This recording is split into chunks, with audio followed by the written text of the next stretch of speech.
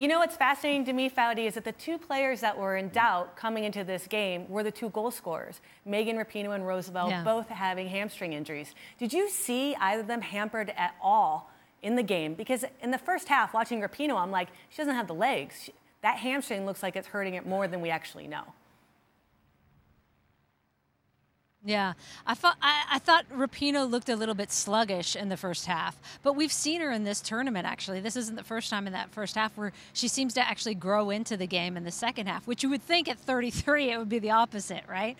And mind you, she didn't play in that semifinal match, so she did come in with more rested legs than others, but she wasn't taking those free kicks as we've seen her take, so I think they probably pulled her off that a bit.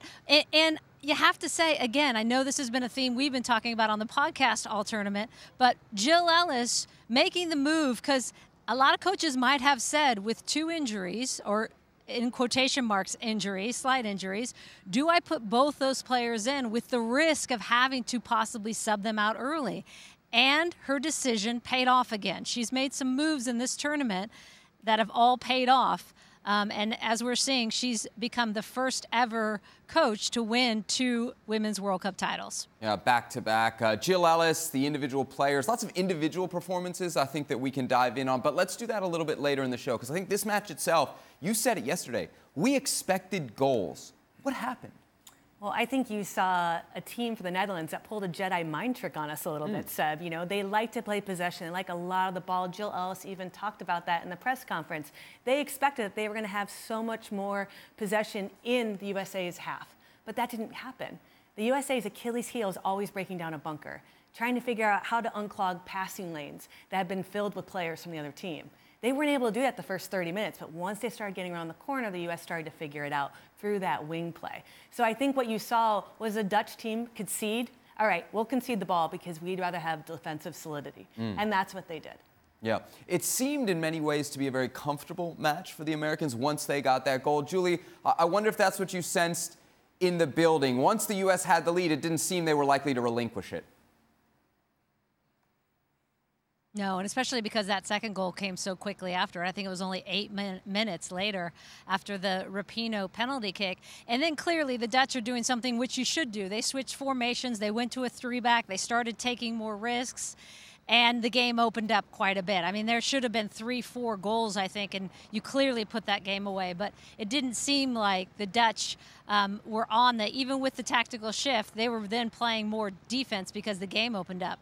I will say, too, that, you know, it was smart of them, I think, because 1 day less rest, as we talked about for the Dutch, 30 minutes more extra time they had to grind out in overtime against Sweden. They played in the game before that in really crippling heat at 3 p.m. So I think they knew going into this game, if this game was open and the United States was flying, they were in a world of hurt, and they were able to contain them for those first 30.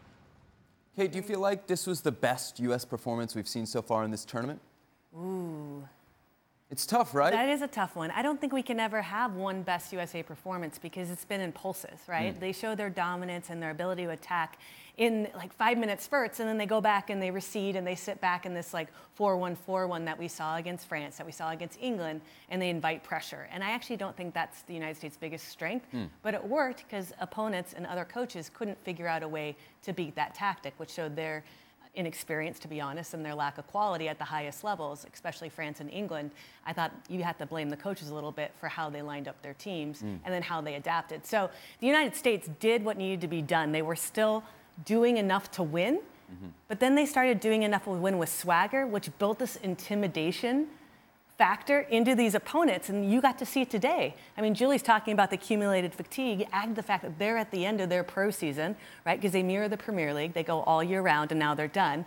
The United States players, they're just starting their club season. They're just in the middle of it, so they're fresher. So in the end, I think Jill Ellis got everything right, but I can't say that this has been the best 90 minutes performance we've seen. Yeah, you know, we always talk about the mentality when you talk about this U.S. women's national team. I wonder, Julie, if you saw any of that mentality on display maybe later in this match when the U.S. seemed to really grab the game by the horns.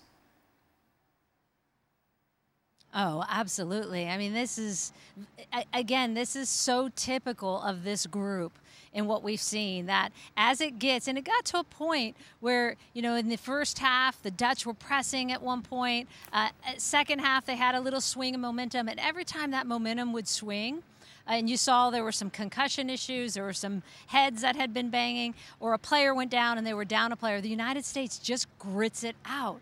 And I've loved that about this group. They're feisty, they're gritty, they want to play, but they also realize, look, if we're not playing the best game that we have all tournament, because I don't think this was their best game all tournament, then we're also going to be able to grit it out if we need to as well. So I definitely think you saw the mentality pop in. I mean, this is a team, you know, with a lead like that, there's no way they're relinquishing that. You just feel it. You feel it in the stadium.